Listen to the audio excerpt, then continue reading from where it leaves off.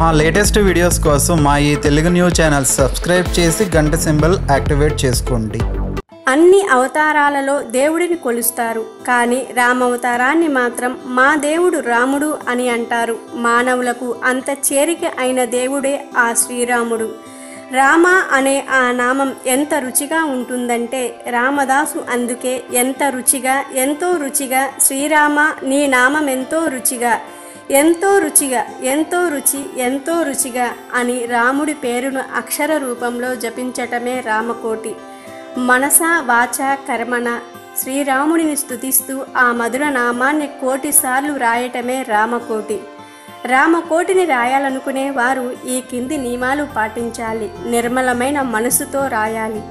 రాసేటప్పుడు దిక్కులు చూసుకుంటూనో అవసరమైన మాటలు మాట్లాడటమో చేయకూడదు. నేలపై కూర్చొని పడుకుని రాయకూడదు. నల్ల రంగుతో రాయకూడదు. ఆకుపచ్చ రంగు పెన్నుతో రాయటం చాలా మంచిది. పద్మాసనం వేసుకుని కూర్చొని రాయాలి. అంటూ మైల పురుడు ఉన్న రోజులలో రాయకూడదు. రామకోటిని పునర్వసు నక్షత్రం నాడు ప్రారంభించి అదే నక్షత్రం రోజు ముగిస్తే మంచిది. పూర్తి చేసిన రోజు అన్న సంతర్పణ చేయటం మంచిది. సాయంకాలం స్నానం చేసి భోజనానికి ముందు రాయటం మంచి పద్ధతి. రామకోటి రాయగలిగితే నిజంగా వాళ్ళ జన్మ ధన్యమైనట్లే. చరితం రఘునాథస్య శతకోటి ప్రవిశ్శరం ఏకైకమక్షరం పుంసాం మహాపాతక నాశనం. రఘువంశ ప్రభువైన శ్రీరామచంద్రుని చరిత్ర 100 కోట్ల శ్లోకాలతో ఉన్నది. ఆ శ్లోకాలలో ఉన్న ఏ ఒక్క అక్షరమైనా మన యొక్క మహాపాపాలను సైతం హరించి వేస్తుంది.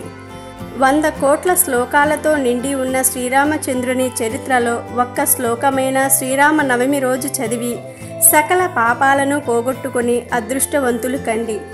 పాపాలన్నీ పోతే బాధలు అవే పోతాయి.